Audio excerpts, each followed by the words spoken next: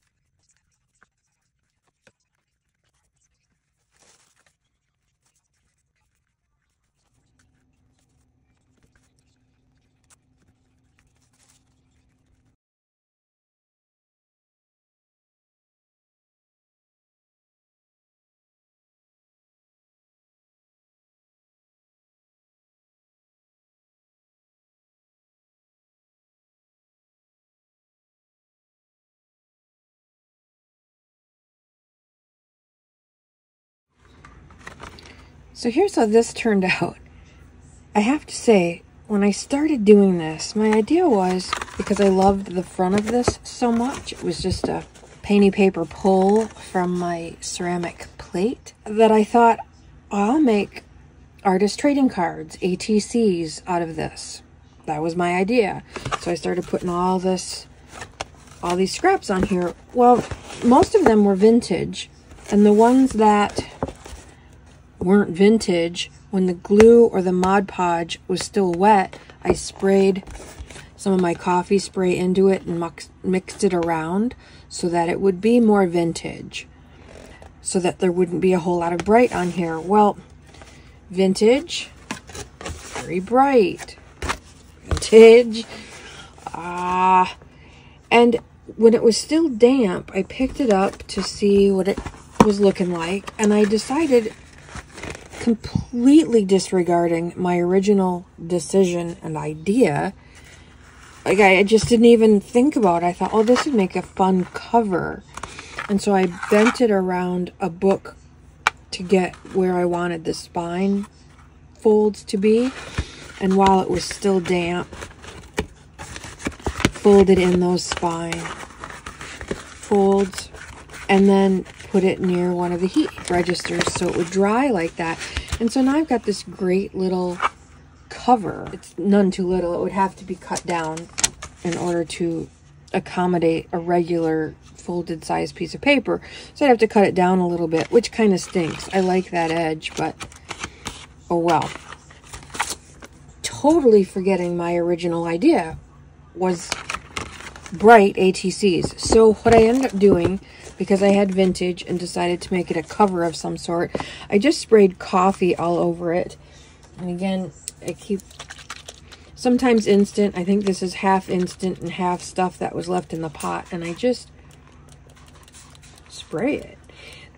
The first time I did this, I rubbed it around with a cloth, and this time I'm just going to let it dry with these spots on it. All of this to say, you don't have to know where a project is going when you start. And even if you do, even if you think, oh, I'm going to make ATCs out of this, I think that'll be great, you can certainly deviate from that plan. It doesn't matter if you don't know exactly where it's going. You just want to have fun with paper and glue and scissors and stuff. That's fine. That is absolutely fine. Because it doesn't always end up where you plan it's going to anyway. I am manipulating some of these dark spots back. I didn't want them to fall off the page. Mucking them about like that kind of gives it a spatter feel rather than just a droplet feel. They look kind of spattery. And they'll dry faster if they're not sitting there in puddles. So I'm going to set this aside. I don't know what I'm going to do with it. I'll probably make it some kind of journal cover eventually. Now, when I was pulling scraps out of that bag yesterday, which I'll show you the bag, you know, it was pretty full. It was exploding out of the top of the bag. It was pretty full. I pulled a lot out and they were pretty plain white. I wanted to use colored strips on the other thing that I was gluing.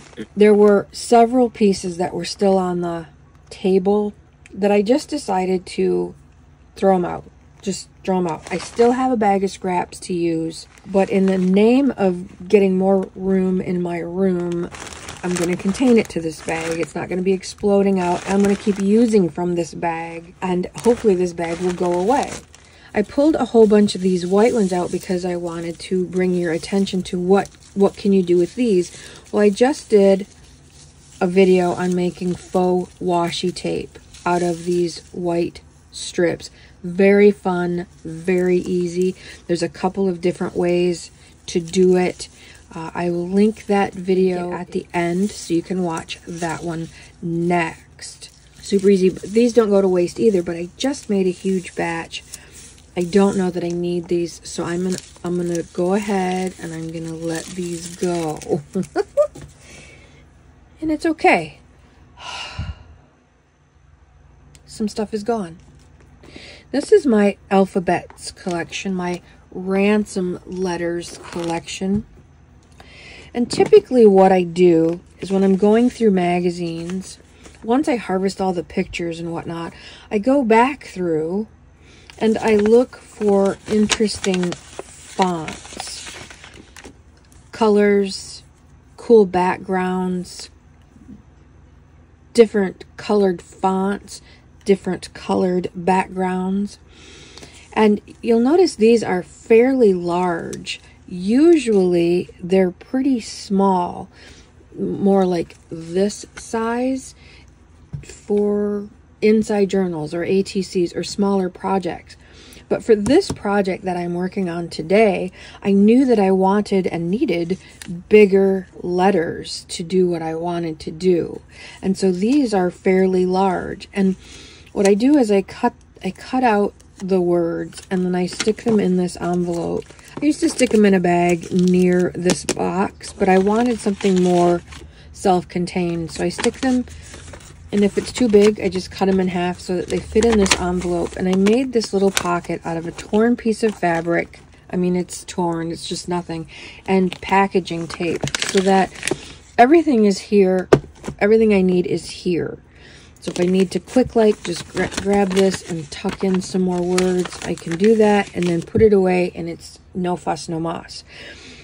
On the nights that I'm watching movies with my parents or hanging out with friends or just chilling for the night, rare occasion around here, but sometimes you just need to, I take this whole box and my little fussy cutting scissors out to the living room, and I sit on the couch. I open this up on my lap. Oh, I got this. This is a jewelry making container for bead organization. I got it in the craft beading section at Walmart, maybe $5. So you need at least 26 holes, but I got one that's a little bit bigger. So I have 26, 27, 28, 29, 30, 31, 32 holes in here. So I have A to Z, maybe some numbers, I don't know. I have a whole collection of ampersands. I love the ampersand. So I have a whole collection of those. Small words, just little interesting things, cool textures, punctuation, question marks, exclamation points, ellipses. What are these?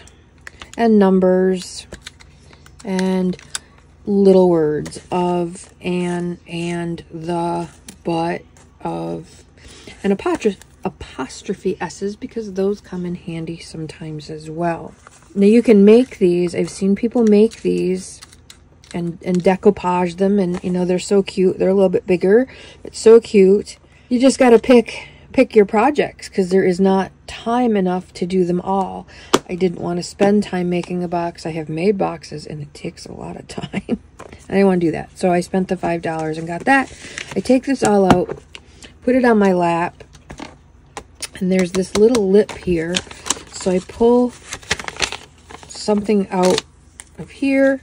I let those rest on the lip, and I just cut them into their proper holes. And it's just a nice, mindless thing to keep your hands busy while you're chilling. Because some of us can't just sit and watch a movie, can't just sit on the couch, have to be doing something. And then, you know, you use these to, I also started cutting out, when the letters were so close together, I started cutting out words. I love these because they're shiny, and I think they'd be fun. So you put these on ATCs, or you use them on journal covers and nameplates for journals. There's all kinds of uses for the ransom letters, including what we're doing today. This is almost dried, and it's gone from nice bright white to grungy, vintagey. You know, now it doesn't look like two complete separate projects. What I'll probably do with this, in order to tie the two together, because I have vintaged this up with coffee, I'm going to take the blue, the purple, the teal. Now this was teal and purple, I think, were the only two colors that I used. And I'm going to grunge these up. Put some of those color. Let's just do it. Let's just do it, shall we? These are the two colors that I used. I'm also going to throw in a little bit of this coppery color. It's a metallic. This is a baby wipe that I left out overnight, bone dry. So what I think I'm going to do is spray it a little bit with water. I don't need it wet, but just damp a little bit. And I'm going to, like any of my projects, it's going to be really cool or it's going to sort of suck. Oh, I don't know. But I know that this does not match this yet at all. Not even close. So I want to matchy it up a little bit. Have it look like it coordinates. Again, I'm adding a little bit more water to my wipe, and that got this a little bit wet, which will help get these colors on here, and I'm just gonna get some color on here. You know, and if this doesn't work, it'll be fine. But if it didn't work, I could always glue scraps all over this side, and then they'd match completely. Same baby white, different color, a little bit more water. I love these tubes. They're so much easier than working with these, I think, unless the color's nice and liquid, but I just like these a lot. That bright white makes me crazy in there, so I'm gonna take this down. This purple is very purple, which is awesome.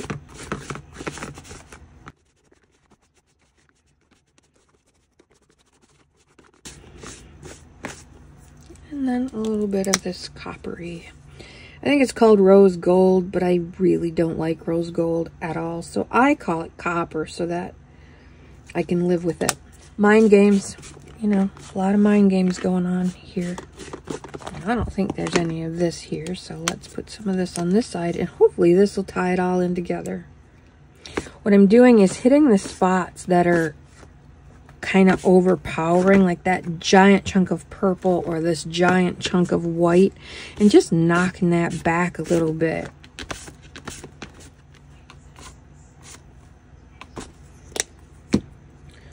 Now, if I use this as a cover, here we go again, and I open it up, they kind of go together now a little bit. Those three colors tied everything together.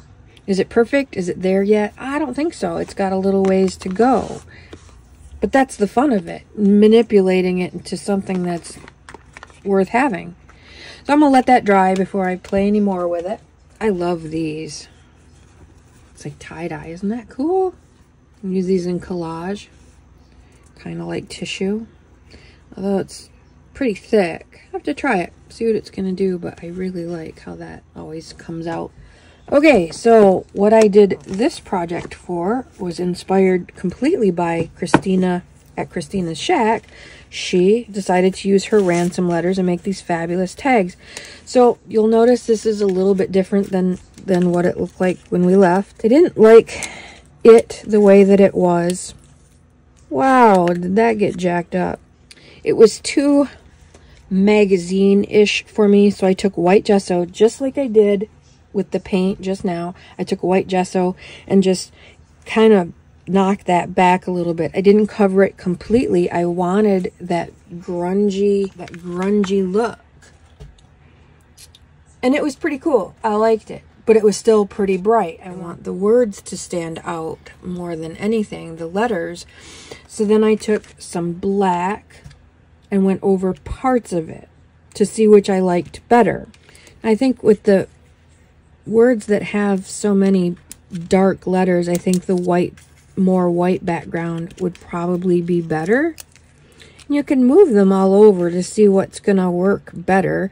So we see, oh, hello, let's try to, do that a lot. We can try it out here on the lighter kind of background. Those are pretty colored though. Here, down here is some neutral colors with the white background. Or bring it up here with the black and see if you like the darker background.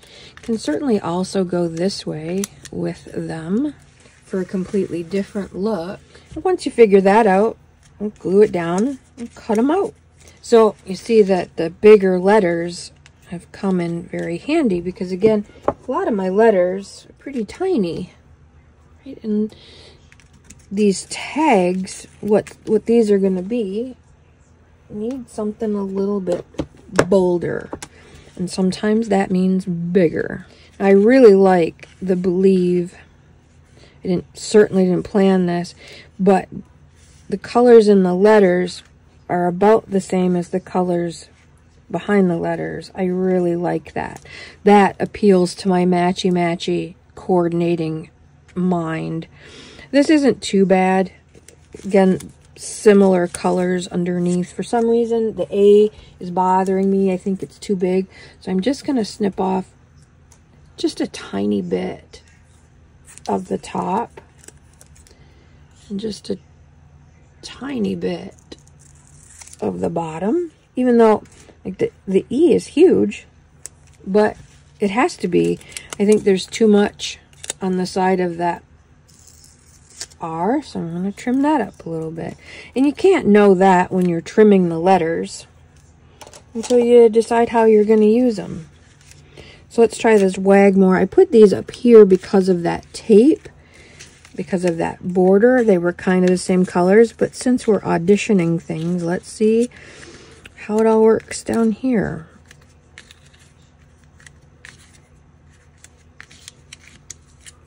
And because this hot pink is up in here, I thought maybe.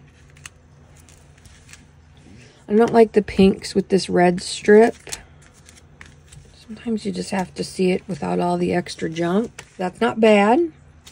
And just because we're auditioning, let's just see what it looks like.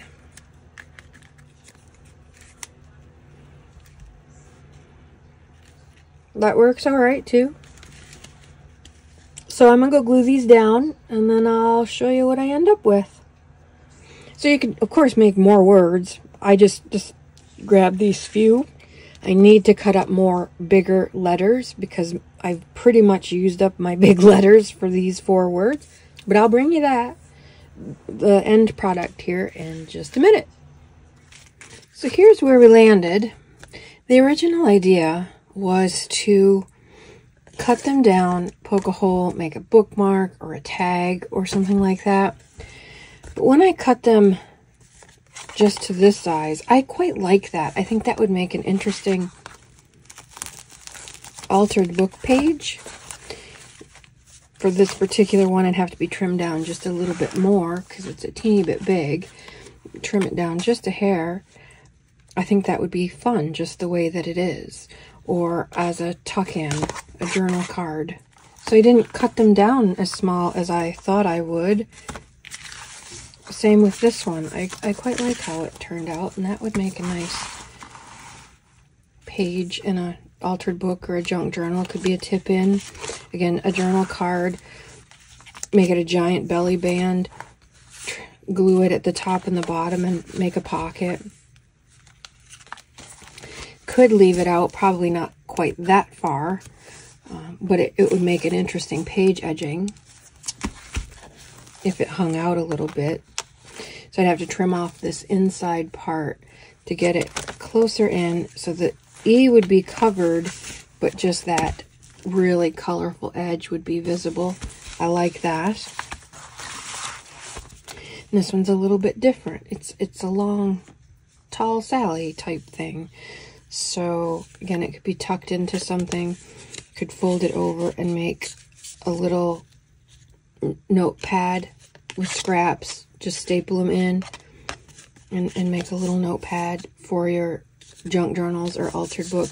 This would also serve as a nice bookmark in an altered book or a junk journal, with, especially if you make that little jot notebook.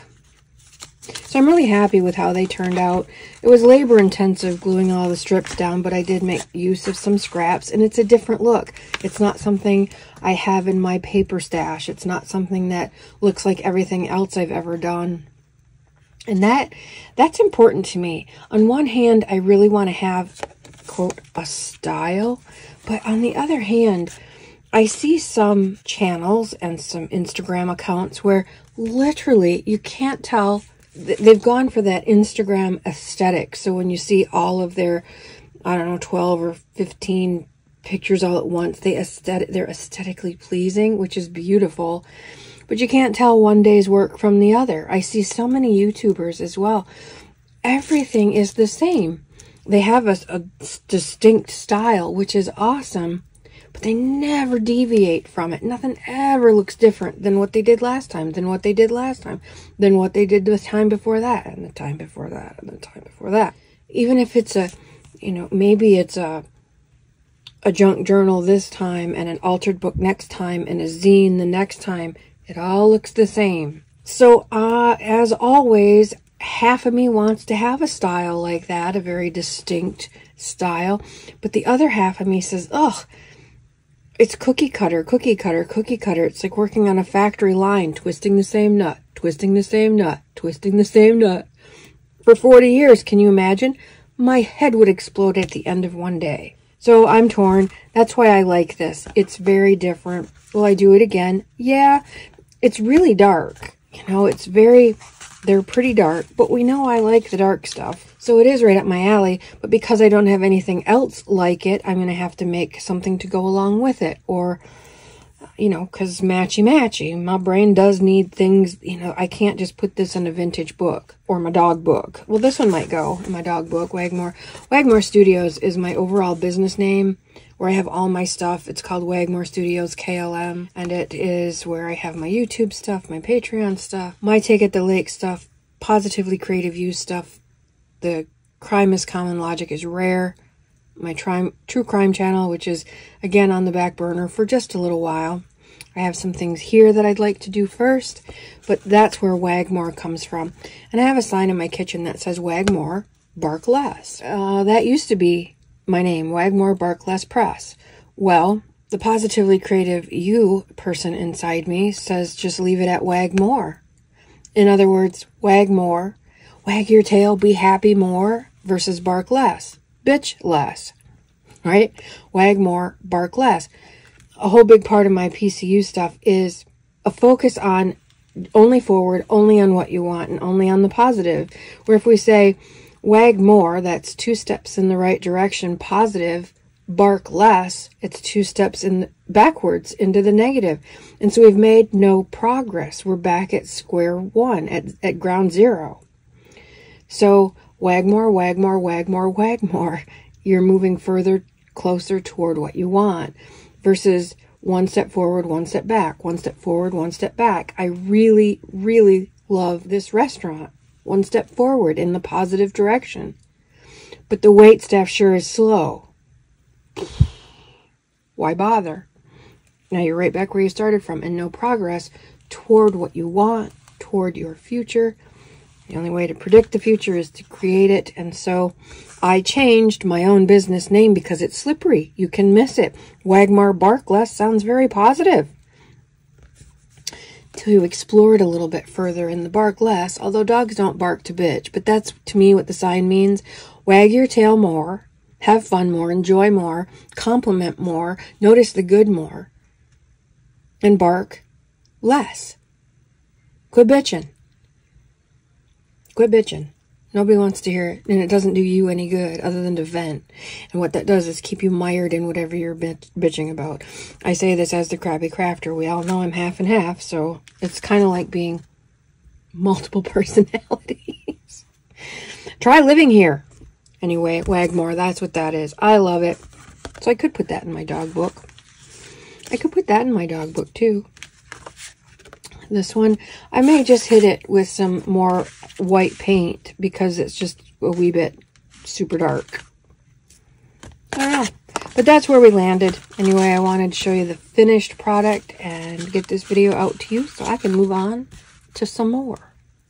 P.S. If you're wondering what this book is, I have a hour-long or more, it may be longer than an hour, free workshop on my Patreon page called Junk Journal Jargon, so that you understand the difference between an ATC and an ICAD, and what is a belly band, and what is a tuck spot versus a corner tuck, and what is a flip out and a tip in. You know, we tend to speak a different language, and if you're brand new to junk journaling, it can be pretty frustrating to stop what you're watching, go ask Dr. Google, or find another video that explains what the hell an ATC is, and come back to your video, blah, blah, blah. So there's a mini workshop free on my Patreon page, just free, that has a printable download of everything alphabetized. So if you're watching a video and someone throws out a term you don't know, you can have that right with you and just quick look it up alphabetically, super easy and fast. And this is my explanation. Like this explains faux sewing and what is a belly band. It's this thing here. And it just goes through and explains every single thing that I could think of at the time. My fun sprays leaked. I had them in the wrong bottles. There's a short on that. Check it out. Made a heck of a mess. I'm going to have to cover it. But anyway, that's what this beautiful book is. It was supposed to be an altered book just for my play, and it ended up being the sample book for that. I suppose now that that video is done, I can go back to playing in this and making it something. I did start journaling in it, just to journal in it. So I may go back to doing that. Anyway, that's what this is, just in case you're wondering. In the meantime, you have a lovely, lovely crafty day. Go love up your beasties. Today is extra belly rub day. Scratch them behind the ears and their favorite place. Little Miss Bitsy likes her right on the front of her chest. Oh, she just loves that. So we do that a lot. Because you never know what tomorrow's going to bring. Monte at the lake. Out for now.